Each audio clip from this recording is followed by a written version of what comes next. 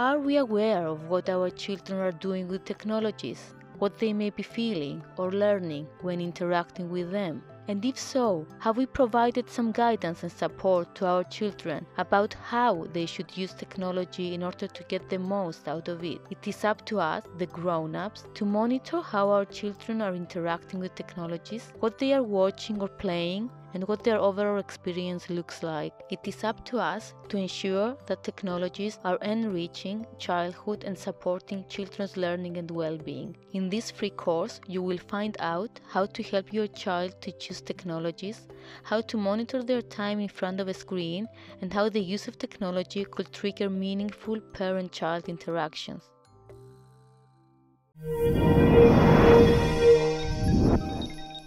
Get more from the Open University. Check out the links on screen now.